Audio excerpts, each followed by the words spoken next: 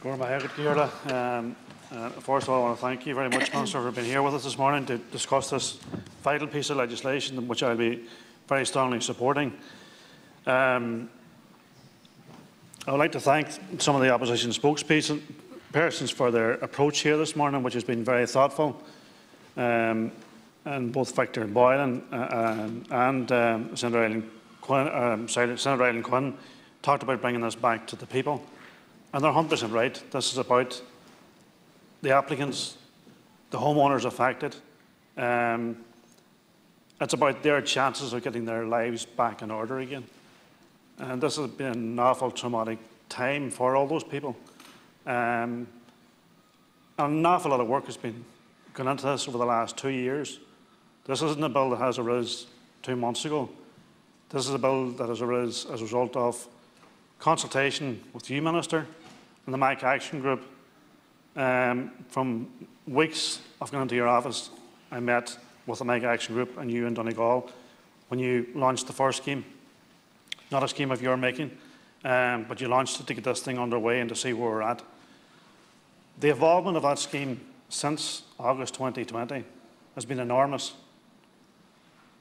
And it's been enormous because of the flexibility of you and meeting the Action Group and meeting homeowners and working with ourselves as politicians.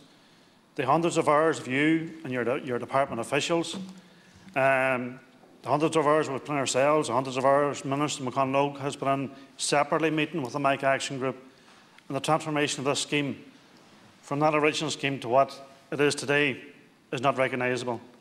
And the big shout, I suppose the first gathering in Dublin was 100% redress, and that is addressed in this bill, and many other things. And we would like to have more in it, absolutely would. And there are some concerns, Minister, I will take to the floor today. But first of all, I would say I've had calls over the weekend as well. I was at a meeting in Buncrana last night. There's so much misinformation and information out there. People don't know if they're coming or going. People are in real distress, and they need to know what the true information is.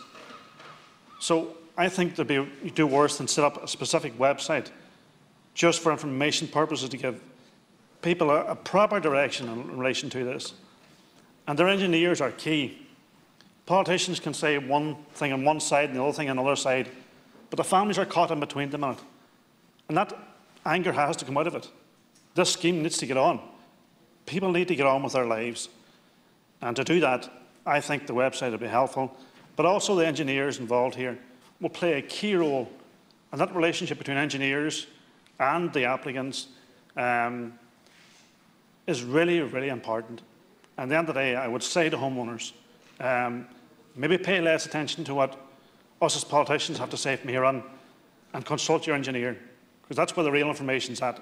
There's too much misinformation and backing and throwing, and we don't always have the facts right.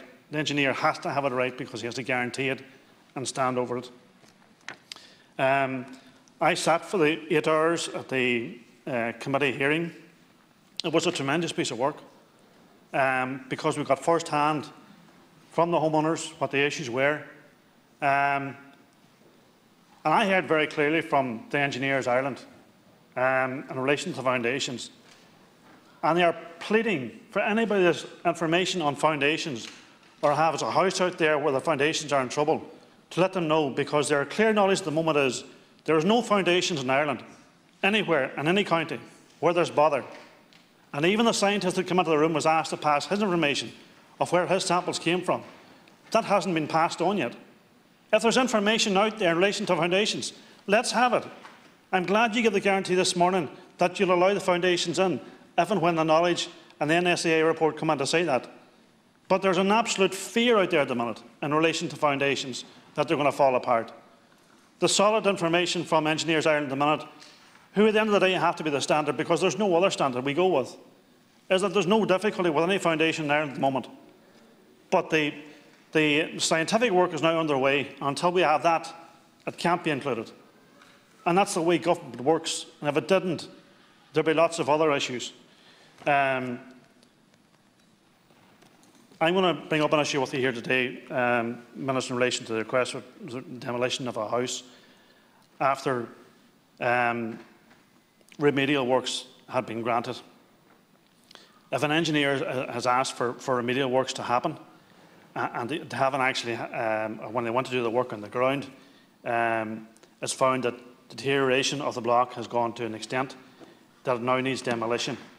Under the current bill, they're not able to get demolition of the house if the house deteriorate much further in the medium term. We need something on that. There are many other things, Minister, I want to raise here, and I will bring up the issues with you during amendments on the next stages. But I really want to get this bill underway because there's many people that want to get their houses and their lives back in order. Not everything's in there we would like, but as much as we can get at the moment. And I appreciate your time. Thank you.